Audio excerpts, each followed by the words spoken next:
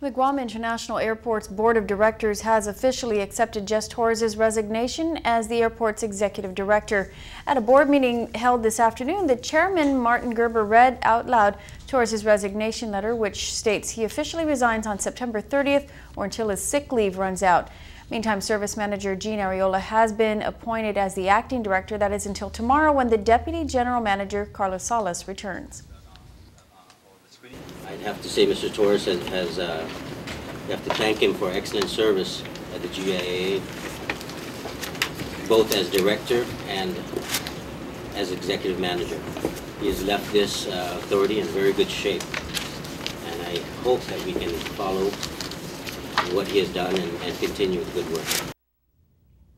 The board also discussed the approval of the airport's FY09 budget, which is projected a little over $29 million.